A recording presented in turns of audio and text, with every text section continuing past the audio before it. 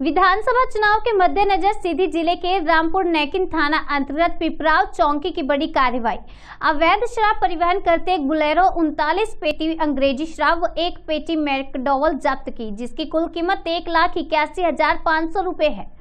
श्रीमान पुलिस अधीक्षक महोदय, अतिरिक्त पुलिस अधीक्षक महोदय सीधी, एसडीओपी महोदय चुरहट के निर्देशन एवं थाना प्रभारी रामपुर नैकिन के मार्गदर्शन में आज सुबह 3 बजे सघन चेकिंग की।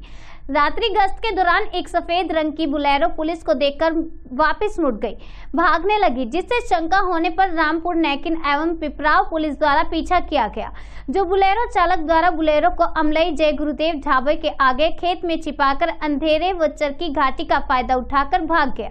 चालक की काफी तलाश की गई, जो नहीं मिला। बाद में बुलेरो को चेक किया तो उसके सामने कोई नंबर भी नहीं था, जिसमें अंग्रेजी शराब की पेटियां भरी थी, जिसे बुलेरो सहित जब्त कर चौकी लाया गया, जहां 39 पेटी अंग्रेजी शराब जिसकी कीमत 1,75,500 रुपए है, 1 पेटी मैकडॉवल शराब जिसकी कीमत 6,000 रुपए है।